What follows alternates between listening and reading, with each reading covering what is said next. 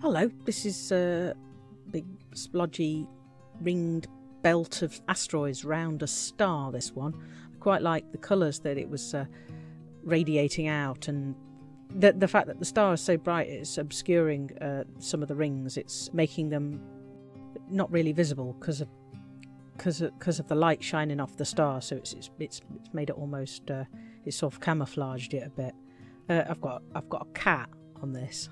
Someone wanted me to draw their cat and they wanted a kind of an elite background. Now I did have this planned and I made myself a little Photoshop up of this cat sort of sat with its paws draped over the star dangling off the ring of asteroids, but I just looked at it and I thought that doesn't look right, and so I thought I'm just going to put it floating in space because the cat's not around anymore.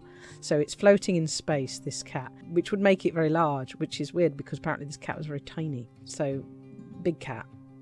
Not a big cat like a lion, but a big house cat. And it's floating ethereally in space. And it looks a bit sad about it. I'm not quite sure. The cat did look a bit sad, though. I don't know much about cats. But yes, sort of slightly accusatory in a way I've got it here in my picture. It's not intended to be quite that Paddington in its glare. But, you know, it's probably quite hot by that star with all that fur.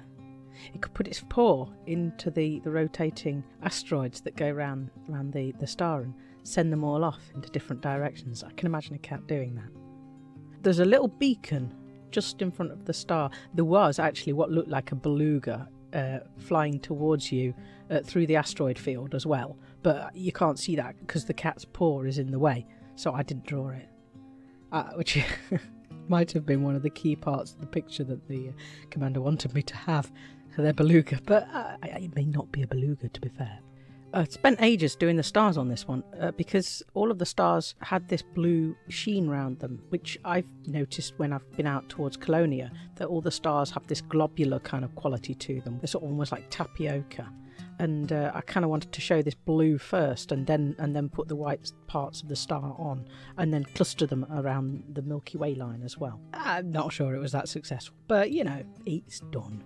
And it's fine.